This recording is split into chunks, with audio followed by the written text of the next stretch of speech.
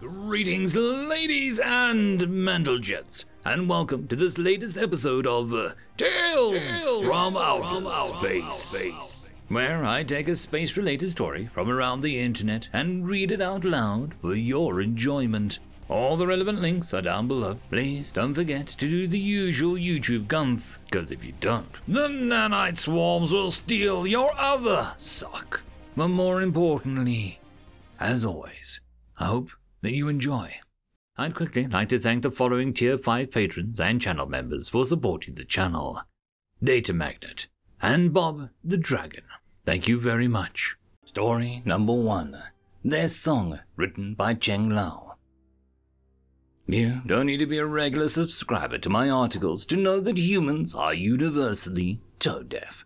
It's common knowledge to all species across the charted stars that humans are the least musically inclined species ever recorded. Of course, humans themselves would never admit this. They would bring up examples of great human composers, musicians, and sound artists across their history. Names like Beethoven, Tchaikovsky, and Presley would be pulled out of this collective human history with misplaced pride.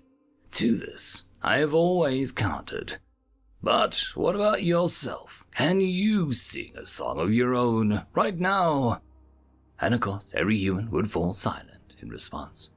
I've never met a single human in my life that was able to sing a song of his or her own. Where it would take any other species in the galaxy mere moments to weave lyrics to melody, it typically takes humans several day cycles to do the same.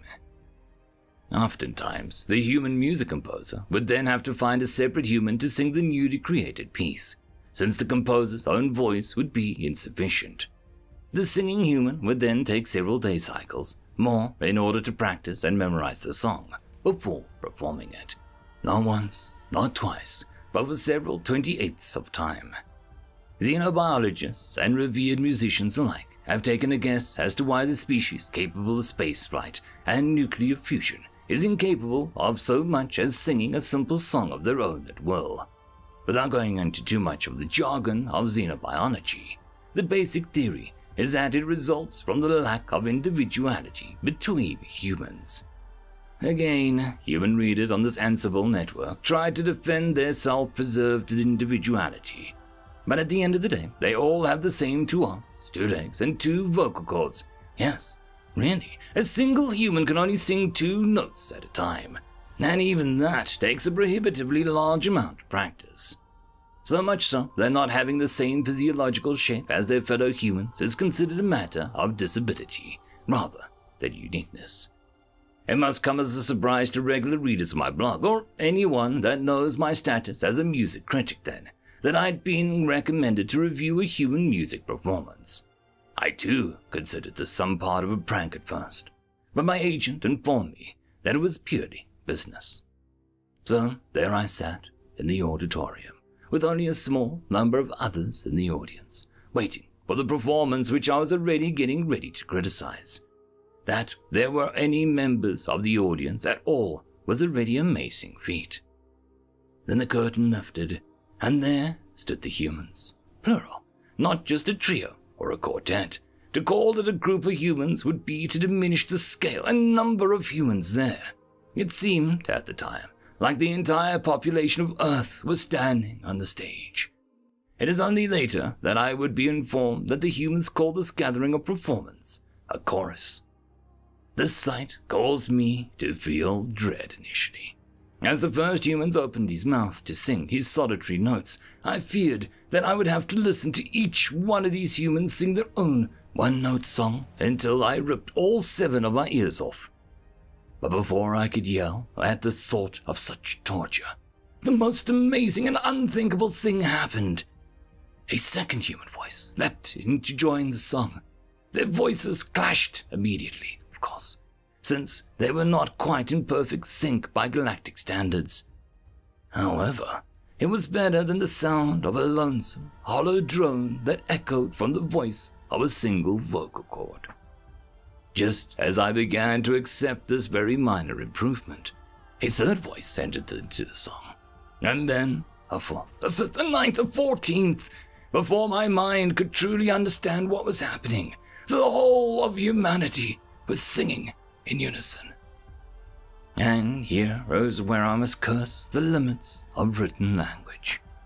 I cannot explain to you the feeling that I had felt in that room in such a way that you could too feel it. Yet I must try, not only because my contract obliges me to do so, but because these feelings have shaken the foundations of my being. The humans sang a song all right, not some song of the wants and the plights of a mere individual. They sang a song of titanic struggles that their collective ancestors sacrificed in blood and flesh to overcome. They sang a song of ancient heroes with names forgotten in the winds of time, a song of great hardships and even greater triumphs of the entire nations of humans. Their song, their unified voice, through its volume alone, was enough to swallow away the human musicians and audience alike. I wept, I laughed, I wailed at every turn of the song. Their victories became my victories. Their losses became my losses. It was only when the grandiose song of the humans came to its conclusion that I once again recalled that I was not a human also. Of course, to say that I had nothing to criticize of the human performance would be an exaggeration bordering word crime. But such criticisms pale in comparison to the overwhelming awe of emotions that I felt in that auditorium. In my final verdict, I would recommend everyone in the galaxy to listen to the human ensemble performance at least once. Perhaps you'll be washed away in its passions, just as I was. Or perhaps you'll find your stance unchanged. Regardless, I believe that the galaxy ought to give human music a chance. We've always laughed and cheered at the humans for not having songs that belong to themselves. Perhaps it is time for us to admire the songs that belong to them all. End of story. Story number 2. What Drives Them? Written by Barsum Israel. I watched a human once rip the arm off a Dulgarian and beat him to death with it, a soldier said, sipping on a smoking drink, mandibles clacking together in excitement. That's nothing, his friend replied. I once saw a human grab a thorax of those big Trees warriors and squeeze until it popped in two. Here he mimicked the choking air in front of him, and taking his hands and wiping them apart. In two!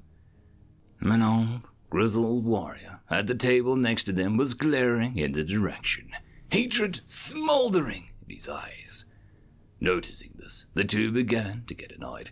Something wrong, old friend? One finally asked gruffly, glaring back at the older fighter. Oh yeah, the warrior said. I hear you.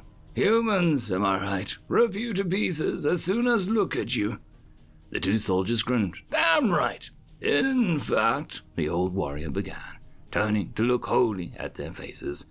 I once saw a human reach into a pile of burning rubble and pluck an infantry child from the wreckage with what was once his home.